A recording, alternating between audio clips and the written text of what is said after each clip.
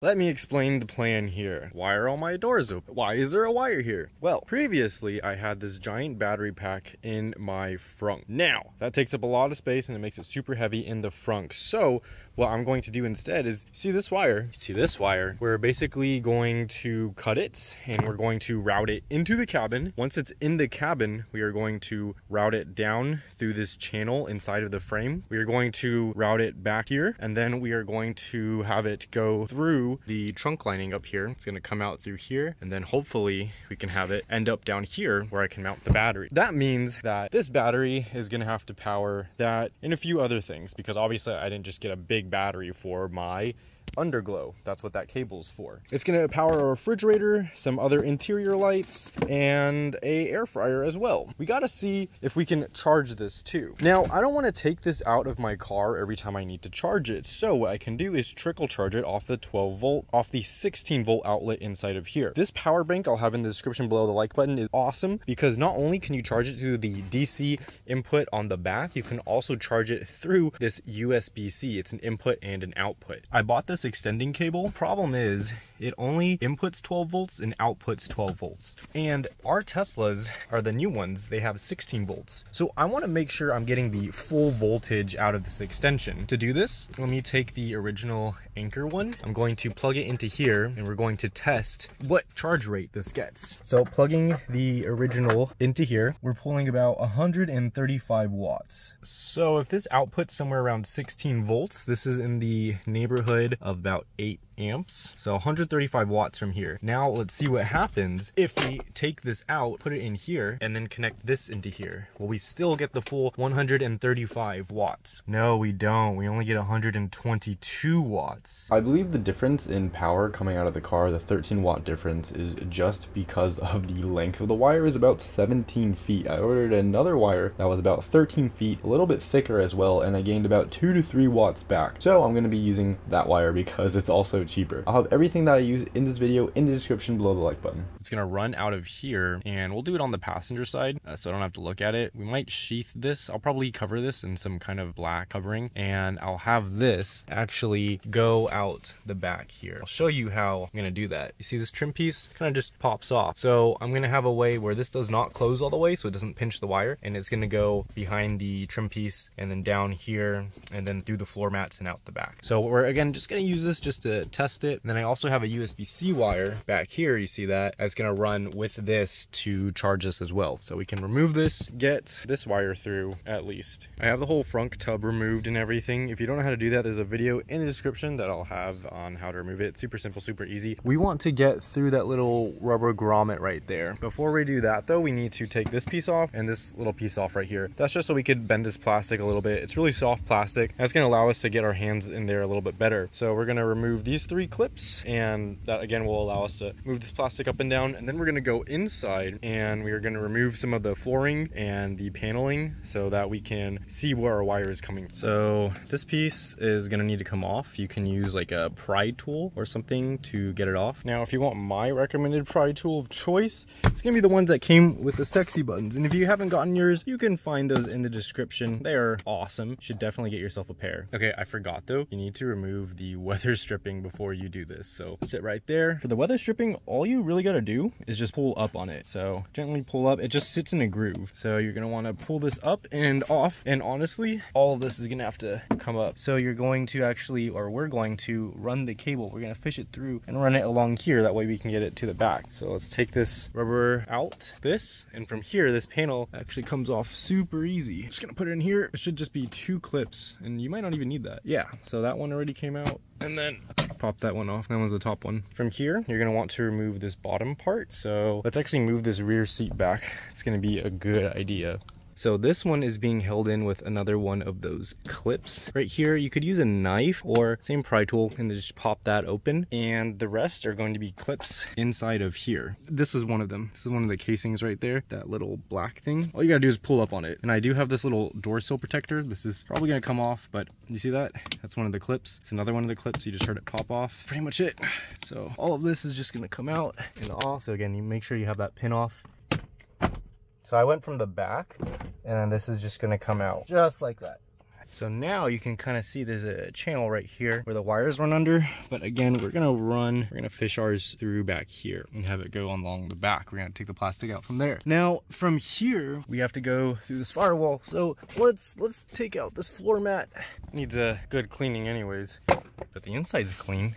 Did its job. So from here, we also have to remove this paneling under here, and you can see they're being held in by a bunch of clips. So let's go ahead and take these off. This is already kind of popping off, which is fine. So it's just 4 clips on the front. You're gonna want to undo those. And once you do undo that, be super careful because these wires are attached and they will rip if you pull it out too hard. But anyways, you see these right here, this little hole? These are for these black clips. We'll look at that one, and you're gonna have to slide it forward to get it off that. Once you do that, we can undo these if you want to. I think I'm gonna do it just for ease of room, and we should have access, and we're gonna try to find the hole to fish our cable through. So we are trying to get into that grommet right there. It's kind of far, camera's not focusing, but we're going to poke a hole in that little thing right there. Maybe seal it later. Maybe put some hot glue around the cable. Hopefully that will seal it up a little bit. We don't want to poke a hole in any of the wire. That means we have to see what we're fishing through.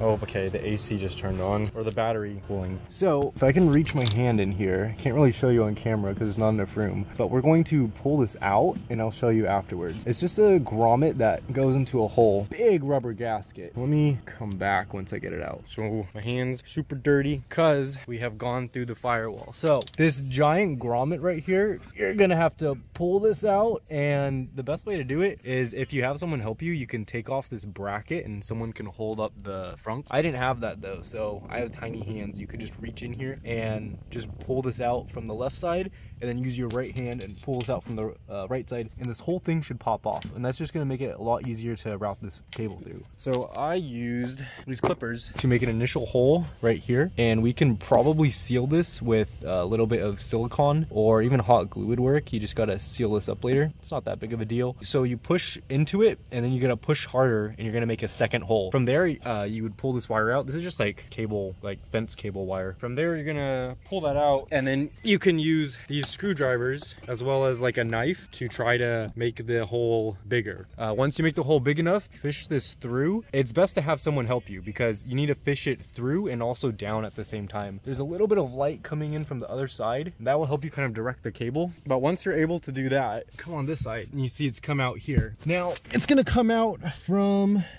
you can see I'm wiggling it. It's gonna come out from somewhere over on the right hand upper side. So just be aware of that. I had my friend wiggle the wire, and then I was able to see it, and I could grab it and slowly pull it down. Oh. So now, cut the wire. We're just gonna attach this 12 gauge wire to the end of it, and then we're gonna pull it through. So you gotta make sure your hole's big enough for the 12 gauge to go through. That's pretty much it. So now we wire, pass through. We're gonna cut this, solder it, but we'll do that after we run the cabling through the frame of the car. So you got the cable through, a lot of work. So we're gonna route it along here, but we need to take this panel out, and we need to take these back panels out. All you're gonna do is just do that.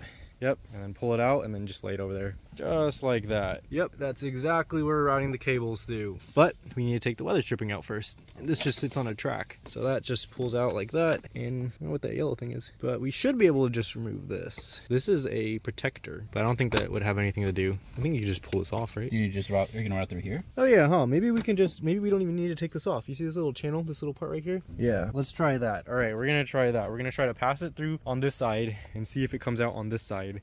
So it worked. We just passed through the wire in here, and my comrade right here just grabs it and pulls it through. So now this wire is going to route through the back. You're probably gonna need some fishing wire to get it back there, but once you get it out the back here, you're basically gonna have it go through this carpet, which is super simple. And there's these little slits under the light. It's gonna come out through here and then go into the trunk. All right, so once you get it through here, you're gonna push it through back there. Have a friend come around in your trunk area. And you see this top part right here? Just have them pull it back and reach your hand in there, fish out the cable and pass it through this slit. That's how we did it. Now from here, we're essentially gonna run it down this wheel well. I'll find some way to maybe like staple it or attach this more securely later, but we're gonna run this down, and this is literally just secured with Velcro.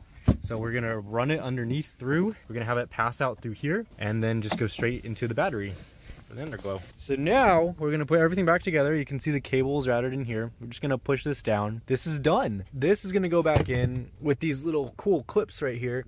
Keep in mind, the front USBs output more power than the back USBs, but I chose to go it out the back USB just because it looks better. I don't have to look at it. I don't really have passengers, so that might be a concern, but it's not my concern. So I routed it through here. You can't even tell. It goes underneath here, through here. We can close the front passenger side up and then close the front up. All we're doing right now is soldering the wires from my underglow. You can check that video, it's in the description below. Like button. It's an awesome video on how to install it. They're super bright. They're awesome. I love them. We're basically going to cut that wire and we're going to solder it to the wire that we ran through the entire cabin so that I can run it straight into the battery. In the back, I have my underglow all good together. Now, what about these wires? They're dangling right here. I passed them through these little slits, but we can make it look even better. So instead of passing it through the slits, we're gonna have it come along the back of this carpeting right here. You see, this is where it's passed through. It doesn't need to happen. All we need to do is wire it down here. I took this off. It's just being held in by clips. It's the part that goes right here. You just got to be careful with the weather stripping when you're pulling it up. Pull up gently and towards the car, and then you can just easily pull it out. And from there, the carpet is kind of free. And so I'm going to just pass the wires down here and have it come out from right underneath here. I'll have to remove that clip as well. So just a clip here and just a clip up there. Hide the wires. And as you can see, there's absolutely no wiring anywhere. Everywhere is completely tucked, completely hidden. It's like nothing is even here except for my little hedgehog right here. So if we are able to lift this up, we can see the insides of it. Looking in here, everything looks pretty much the same. This could probably be tucked a little bit tighter, this possibly even, but everything is routed underneath my floor mat right here. I'll have links in the description below, the like button to these awesome floor mats, but that's besides the point. Point is that I use these to help hide these wires. So they actually tuck underneath the floor mat and they run out underneath here. They come through this board, they just go all the way back there. The one clip I was talking about earlier is right here. This top part falls off really easily, so you see it still moves a little bit. You're really gonna have to push it in to clip it back in properly. Underneath here, there is one more of those little pins under this once you get this off to remove the carpeting over there. And that's pretty much it. Everything looks great. The wires that come out from under here actually go down here, and you don't have to take this panel off. You can just stuff them underneath. If you wanted to, I'm sure you could easily just remove this panel and pop them out from down here, which is what I might do in the future. But for now, this is enough for me. So because I have this cover right here, I need to put this down. You can't really see the wires, but if you lift the floor mat up, you can see the wires coming out from underneath this panel. Now they go under the floor mat all the way to the center console. So you can just see it being carried along there. The USB-C one, and you can probably hide this a little bit better than me, which I will probably do in the future, but the USB-C one comes out from right here and it goes straight to here. You might be able to use some clips or something to hold this closer, which is eventually what I'm going to do.